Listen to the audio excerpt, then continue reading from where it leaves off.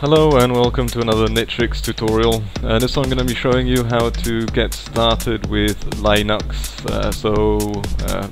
The Linux distribution I would recommend at the moment is Linux Lite. It's very easy to use, it's very lightweight, and it's fast, stable, and does everything you need. And out of the box it has most of the software that most people need anyway, pre-installed, so that's quite nice. It also comes pre-installed with Steam and Humble Bundle, so you have your games kind of out of the box as well.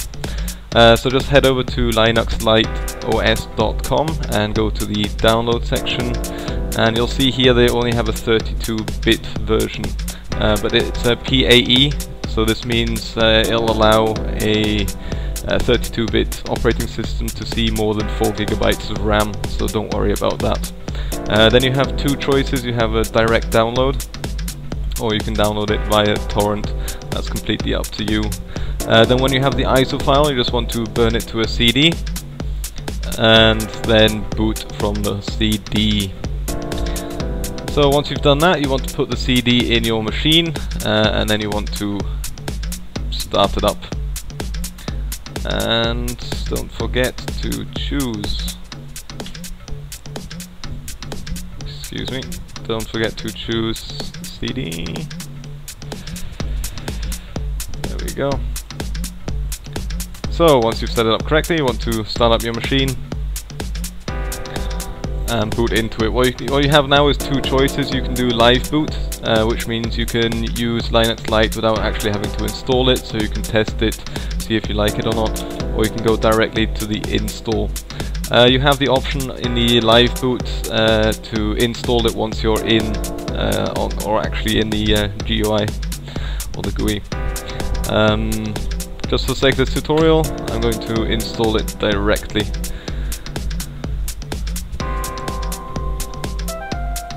We can change to full screen. There we go.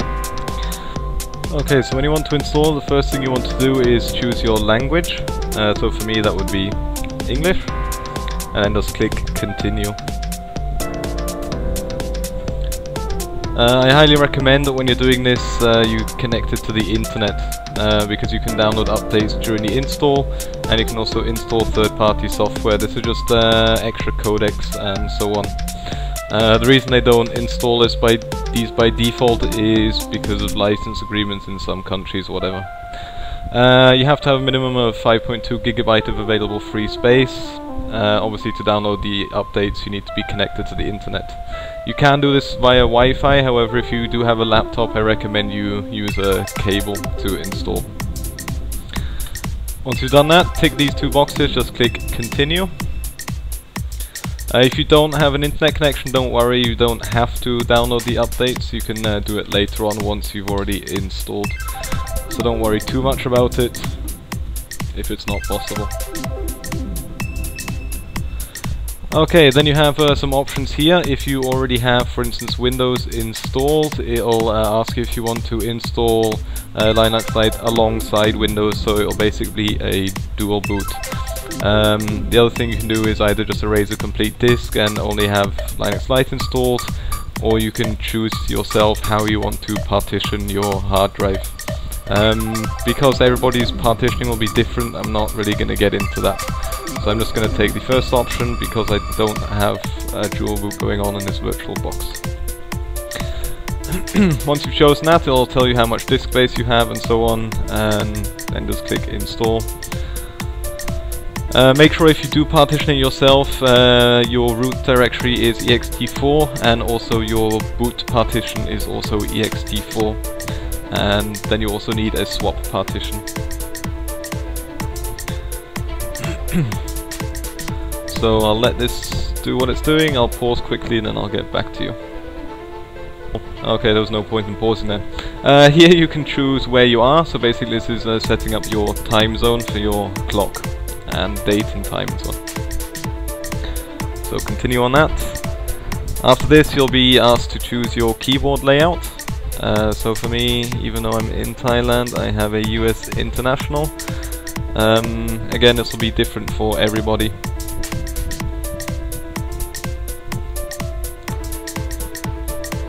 go. Continue. And then after this you can choose your name, your username, password, and so on. So it's Mr. Nitrix, and then for my computer name, NixieBoxy. My username, try and keep your username simple, so I have my name capitals and small letters, but for my username I just have all small. And then you want a pretty strong password. Make sure they match up. And there's a bug in the install of Linux Lite, so login automatically won't work, but I'll show you as soon as it's installed how to have it so it automatically logs in. If you don't want to log in automatically, I highly recommend that you encrypt your home folder. And continue, and then now you're basically done. All you have to do is wait for the install to complete. Restart your computer, make sure you're not booting from the CD, otherwise you'll just have the same setup again. And then you'll be booting into Linux Lite. So as soon as this is done, I'll get back to you. Please remove installation media and close the tray if any. So what we can do now is take out our CD, whatever, hit enter, and it will restart. And then it'll be boot from the hard drive.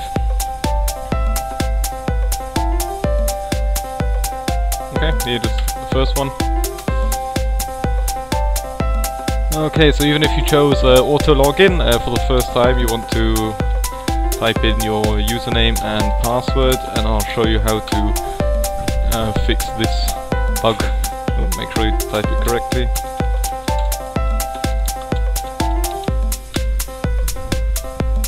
And there you go, VirtualBox is bugging out on me.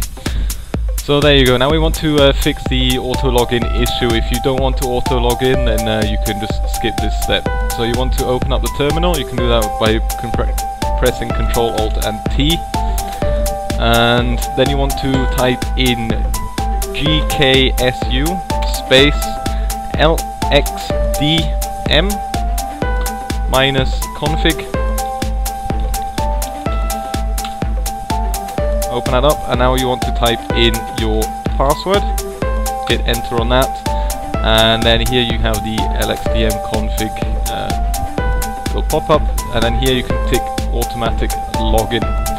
Now you can close that up, and then we want to edit the lxdm.config file, so we type, and we have to do this as root, so you type in sudo, this will give us super user, and then we want to open it with our text editor, which is leafpad in Linux Lite. So we type in leafpad space, and then you want to go to the actual file, so that would be in etc lxdm, and it's called lxdmconf, I think, lxdm.conf,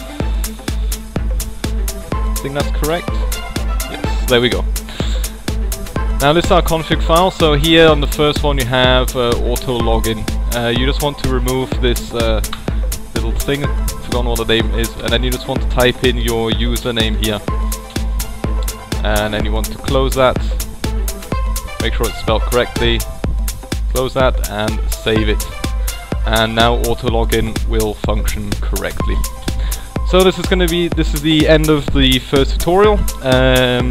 The next one will probably be how to set up your graphics drivers and install a couple of programs using both the install and remove with the graphical user interface.